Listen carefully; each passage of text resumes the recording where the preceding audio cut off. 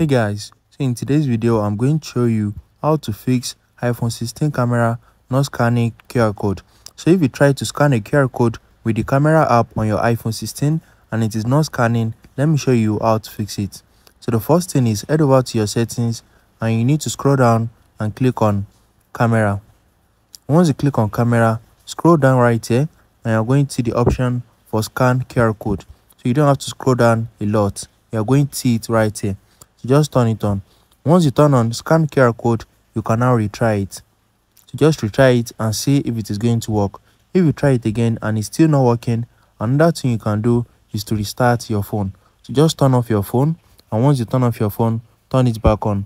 You can turn off your phone easily from your control center. So click on this power button at the top right corner. You need to long click on it and turn off your phone. Very easy. So if you found this video helpful, smash the like button and subscribe.